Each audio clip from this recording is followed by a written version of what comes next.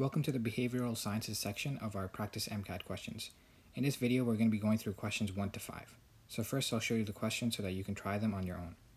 Here's question 1, question 2, question 3, question 4, and question 5.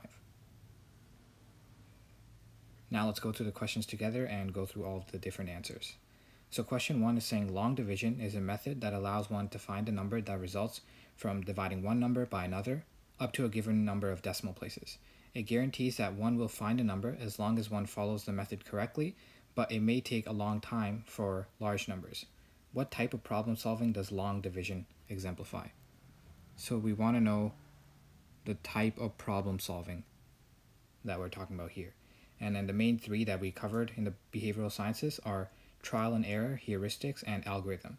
So a quick example of each is if you're going through the grocery store and you're looking for something and you don't know which aisle it's in, trial and error would be checking everything and then one by one getting rid of what's wrong, and then eventually you're going to get to the right answer.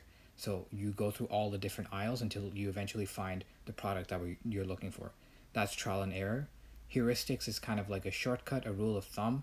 If you know the type of product it is and you know where those types of products are located in the supermarket, then you can just go directly to that section and start looking at the aisles there.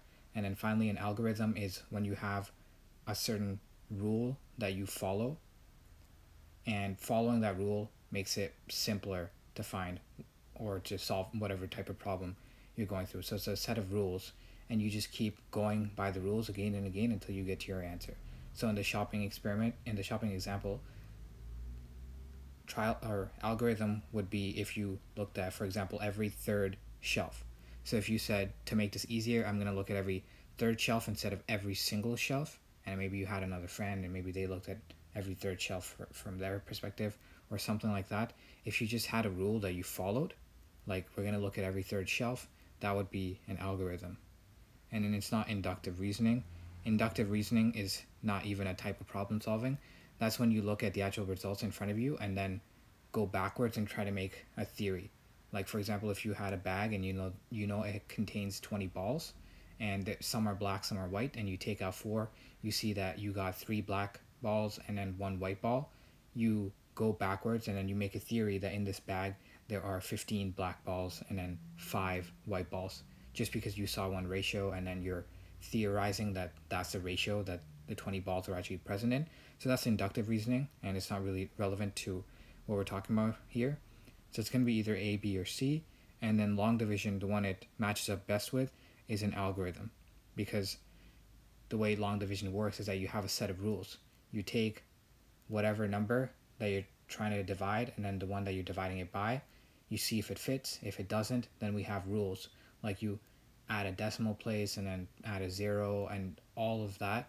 All the rules for long division, there are a set of rules that we follow, and then we keep going through whatever the rules are. Like if yes, then do this. If no, then do this other thing. That is an algorithm. So that's the type of problem solving that long division falls under. It's not a heuristic. It's not a type of shortcut. More of a shortcut would be, for example, if we are adding 2 even numbers and we want to know is our result going to be odd or even, well, you can say that if we're adding 2 even numbers, our result is also going to be even. That's kind of more of a rule, like a rule of thumb. That would be more of a heuristic, not an algorithm, because there's not like a set pattern of rules that we follow. And then it's definitely not trial and error. So long division is going to be a type of algorithm. In question 2, we're asked which of the following questions would not appropriately target identifying an individual's social identity. So we want to find out which one is not going to ask someone about their social identity. So by social identity, we are referring to the group that one feels that they belong in society. And then people have a lot of different groups that they belong in. Like you could have your religious group that is a part of your identity, but then also where you live, what school you go to. So those type of groups are all part of your social identity. Question A would be asking which religious group do you belong to? Yes, that would be a question that can target someone's social identity. So it's not the answer. B, same thing. If we ask someone, do you consider yourself a nerd? We're asking, do they identify as a part of this group who goes along with nerd culture, whatever that culture may be. So that is also related to social identity. So is C. C is saying, for which football team do you consider yourself a fan? So being a fan of a specific team means that you're part of the group of the fans that are a part of that team, and then you're not a part of the group that are fans of other teams. So it is part of your social identity. But then D is not. D is saying, is it important for you to be perceived as clean by your friends? This is more so a question about the person's impression, like impression management. Do you want others to have like a good impression of who you are as a person? It's not so much your social identity, like which group do you identify as being a part of, because we don't have groups in society that are like, people who wash themselves a lot and then they're clean or hygienic. We don't have like a hygienic and then a non-hygienic group. That's more of like a trait that maybe you can give to certain groups, but it's not an actual group itself. So therefore, for question 2, the best answer would be D. In question 3, it says an experiment is constructed to train rats to press a lever. 5 seconds after the lever is pressed, a treat is released. This is referred to as a what? So we can have a schedule that's either fixed ratio or fixed interval. Ratio would mean that you do something, whatever action, a certain number of times before getting your reward or punishment. And then interval means a certain amount of time passes. So we're told in this experiment, 5 seconds after the action, which is pressing the lever, the treat is released. So because it's always a time thing, it's always a duration, it's not going to be either of the ratio answers, and so it's going to be fixed interval schedule. A variable interval schedule would be if the rat presses the lever and then maybe 5 seconds after, maybe 10 seconds after, it always changes the amount of time that passes before the treat is released. That would be a variable interval schedule. But we're told in this case that it's always 5 seconds after, so that's a fixed schedule, fixed interval. Now in question 4, it says an experimenter by the name of Menard investigated the treatment of African American miners inside and outside of the mines. In the mines, most white miners treated African American co-workers with respect. However, above ground, the same white miners treated the same African Americans poorly. Which of the following underlies the reasons for the different treatment inside and outside the mines? So, key thing here is that in the mines, the white miners treated the African American miners with respect, and then above ground, they treated them poorly. So, the thing that is underlying their behavior, we have to figure out what that is. And so let's knock out some answers. It's not going to be racism, because like what is really racism? Racism is kind of like hate that you show towards a certain group, and then because of that it leads to some action. So racism can kind of be like a type of discrimination, but it doesn't seem clear that it's just racism which is shaping their treatment. We're asked, what is the reason for the different treatment? Well, we can say racism could be the reason for the treatment above ground, because they're treated poorly. But then if they're treated with respect inside the mine, we can't say that's due to racism. Then that answer doesn't really make sense. And in D, we can also eliminate intergroup conflict for similar reasons. First of all, it doesn't seem like there is a real conflict between the miners. It's not like there's some competition, and it's not like they're sports teams or something where they're competing with each other and then there's an in-group and an out-group and there's something that they want to do better than the other group. They're all miners, and they seem like they're all part of the same group, like they're mining for the same company, the same employer. It's just that they happen to be of different races. So there isn't an inherent intergroup conflict that's set up between the two groups.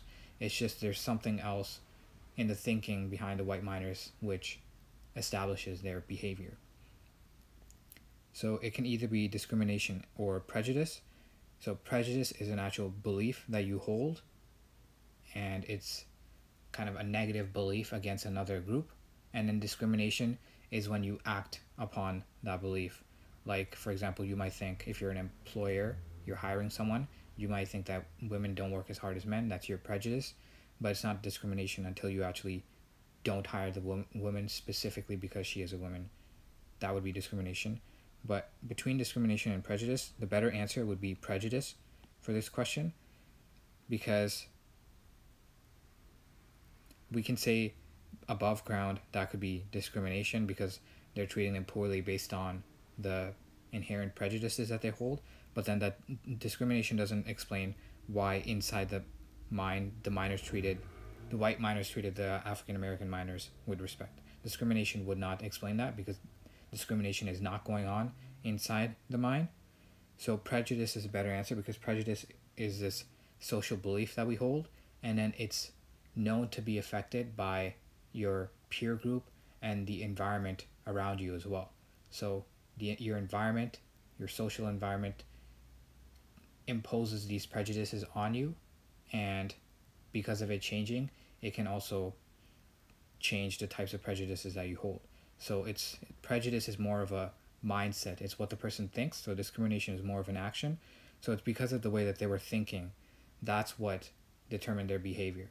So inside the mine, the miners just see everyone around them as another miner, and they know that if they kind of are fighting with each other, that's not good because inside a mine you can have kind of dangerous conditions. It's just better for everyone if they work as a whole and they just get their job done. And then above ground, they can have they have a different environment. They feel more so like how other peer members might view African Americans, and then that's when they treat them more poorly. So it's because of prejudice, and prejudice can shift with environment. That's why this would be the best answer for question 4. In question 5, it says Vygotsky's zone of proximal development refers to what?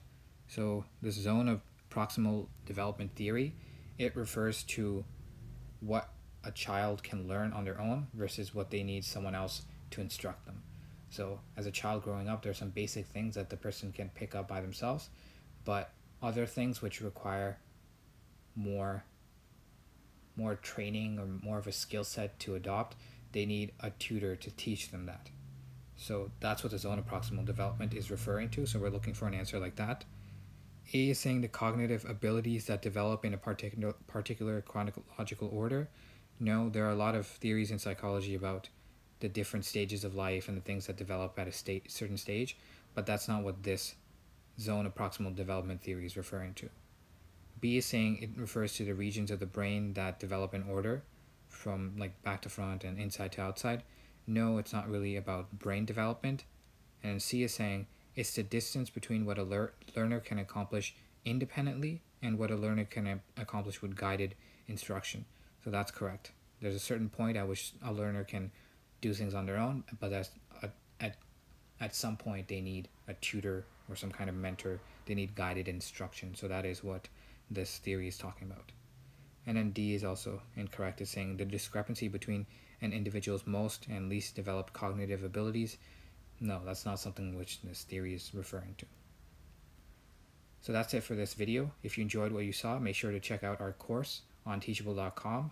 The link is in the description below. So in this course we have a lot more questions, and we do the same thing that we did here. We go through the different answers and break down why the correct answer is correct and the other ones are incorrect. So make sure to check that out, and I'll see you guys in the next video.